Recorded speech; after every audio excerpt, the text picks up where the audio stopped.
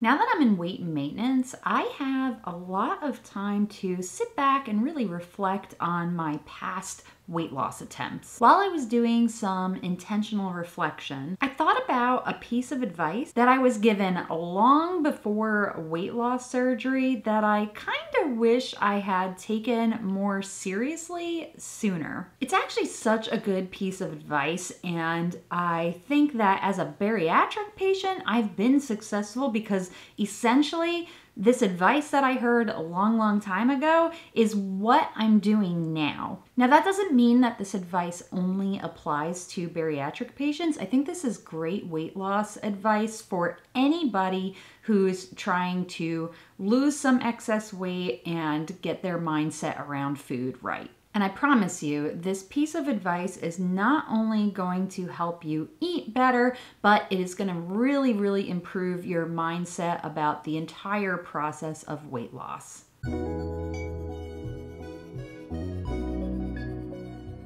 Welcome to my channel. My name is Sarah, and I have been sharing my weight loss journey here on YouTube since April of 2020. I had a weight loss surgical procedure called vertical sleeve gastrectomy, or VSG for short, in August of 2022. Over the entire course of my weight loss journey, I have lost over 120 pounds, and I continue to share all of the things that I've learned along the way, and that includes the struggles, the wins, and everything in between. If I seem like somebody that you'd like to learn from, why don't you go ahead and hit that little subscribe button now? It really does help the channel a lot, and I also want to take a moment to thank all of my returning subscribers. I really appreciate the support of the channel and me. The piece of weight loss advice that I am about to share with you, in my opinion, is the single best weight loss advice that there is. I honestly wish I had taken this more to heart and taken it more seriously a lot sooner. It is a complete flip of the script of that whole narrative that diet culture has kind of ingrained in us. That advice is, when you're trying to lose weight, think about the things that you can add to your daily life instead of the things that you have to take away, eliminate, or restrict. Really think about that for a second. What if we told ourselves that I'm going to add this, and this to my entire day, and this is going to help me improve my health, instead of telling ourselves, I've got to cut out this, I've got to cut out that, I'm doing too much this, I've got to eliminate this, and this, and this, and the other thing. That's a complete 180 from everything we have been taught about dieting and weight loss for years and years. I'm so happy to see more coaches, influencers, and people with a social following also sharing this advice, which is why I wanted to make this video about it today. Just thinking about all of the different diets that I have done over the years, it was things like, you can't eat carbs, you can't eat fruit, you can't eat sugar, you can't. Don't do this, don't do that. Restrict all the junk food, only eat meat, only eat this, only eat that for X amount of days during this time of the day. We've been so preoccupied with the bad habits that we didn't take a step back and think positively about all the amazing things we could add to our life if we just stopped restricting ourselves so much. We really haven't given healthy habits the time of day that they rightfully deserve, and that's a damn shame. I think it's far past time that we give ourselves the ability and the permission to live life without all of these restrictions constantly in our minds. Let's start giving ourselves permission to do more instead of shaming ourselves into elimination and taking away things from ourselves and restricting to the point where we're going insane. And the coolest thing about this piece of advice is that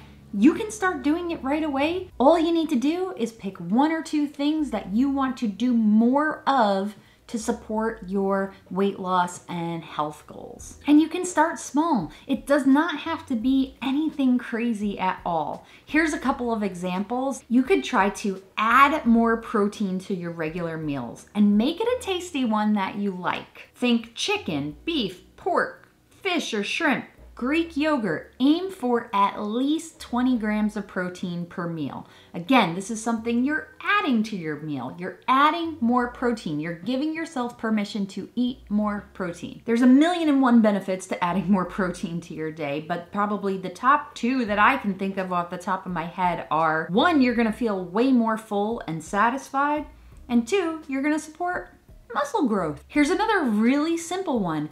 Add more movement to your day. Now, this doesn't have to be crazy. I'm not telling you to go to the gym and start, lifting weights and doing all this on day 1.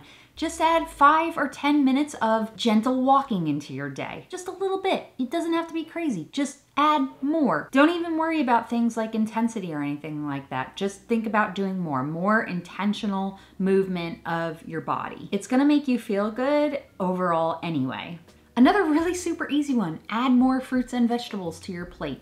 Fruits and vegetables are loaded with fiber. Again, these are things that are gonna help you feel full and are gonna support your weight loss goals. And adding in all that extra nutrients and fiber is gonna make you just feel so much more satisfied and so much better, just generally speaking. By changing the narrative from eliminating and restricting to adding and giving, we're automatically going to feel more positive and encouraged. I know when I was suffering with binge eating disorder, the more that I restricted myself, the more likely I was going to binge. In fact, that constant restricting is what often led me down my path of shame, restriction, binging. Shame, restriction, binging over and over again. And it really did cause a lot of problems for me. Had I taken this advice a little bit more seriously and a lot sooner,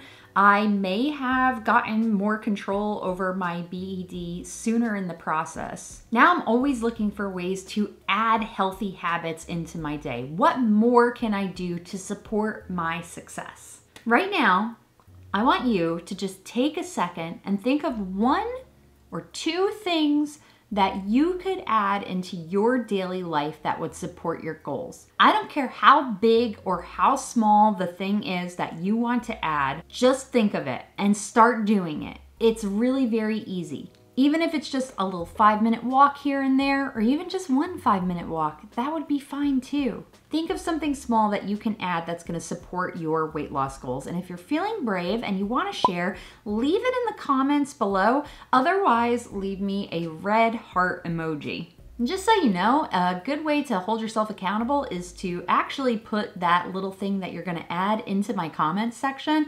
I'll be cheering you on for sure. On your way down to the comments, be sure to gently tap that thumbs up button. Give the video a like. It really does help a lot and I appreciate it. You should also be sure to subscribe if you haven't already. Thank you so much for watching this video. I will catch you in the next one. Bye.